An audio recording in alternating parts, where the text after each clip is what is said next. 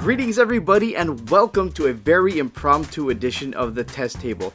I'm actually on vacation, so I've actually got a little time to do one of these fun videos. I know it's been a while since you've seen me and seen us here on the test table, but hopefully we have a little more time coming up in the next few months to do a few more of these videos. But anyway, we're going to jump right into it. I just saw on Facebook, our friend Napua posted that she found Salted Caramel Pepsi, and this really intrigued me as being a Pepsi fan myself. I know they've come out with some really wacky flavors recently, but I wanted to get my hands on this and give it a shot. So we went to Long's and we found Salted Caramel Pepsi and Mountain Dew Holiday Brew. So we're going to just pop them open and see what we think. First up is the Salted Caramel Pepsi. It sounds pretty self-explanatory. Who doesn't love salted caramel? You know, Pepsi Cola, everybody loves it. Except for Coke people. It smells like caramel, so let's give it a shot.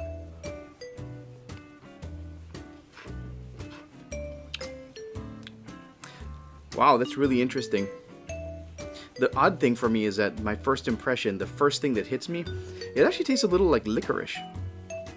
Kind of has almost like a leaking mui flavor. I know that's really bizarre sounding considering it's supposed to be salted caramel. But once you kind of get over that initial blast of flavor, then you kind of get the caramel. It's very sweet.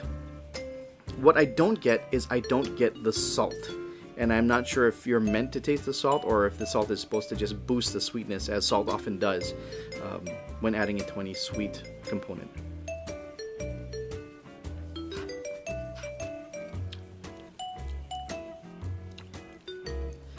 No, I get a very strong licorice flavor, and which I find very bizarre.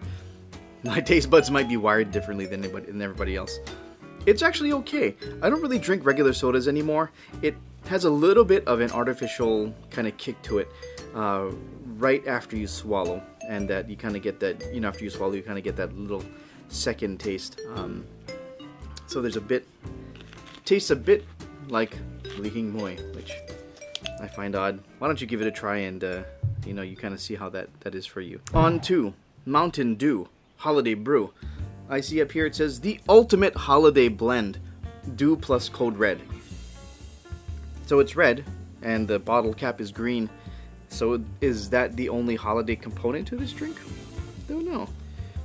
When you say holiday blend, Kalena told me the first thing that came to her mind was some kind of cinnamon or eggnog type of flavor. And I hope that's not the case, because I think that would be odd in a soda. I don't really get anything from smelling it. Let's see.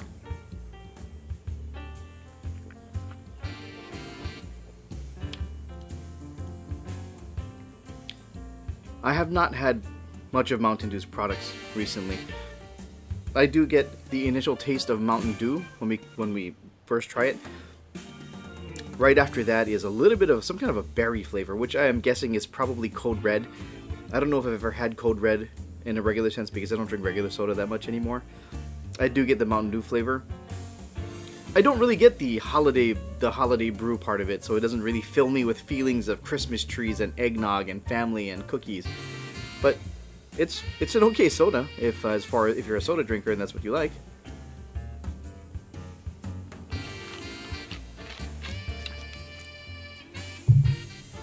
I do get Mountain Dew. Mountain Dew is the first thing that comes through for me, and then it's that other berry flavor, which I'm guessing is Code Red. Again, what it has to do with the holidays, aside from the color and the color of the cap, I don't know. Overall, I think the two products are pretty good. They are not offensive to me in any way. Nothing I can find really wrong with them. I can't drink too much of it, obviously, because of the sugar, and they're a limited edition. It says here... Oh, I thought I saw it somewhere on here. It says new flavor. It is a limited edition holiday brew. So if you want to try it for yourself, I found these at Long's. I'm sure you can find them anywhere soda is sold. Thanks again for watching, and I'm sorry we haven't really been pumping out these videos too much. I hope to rectify that in the future.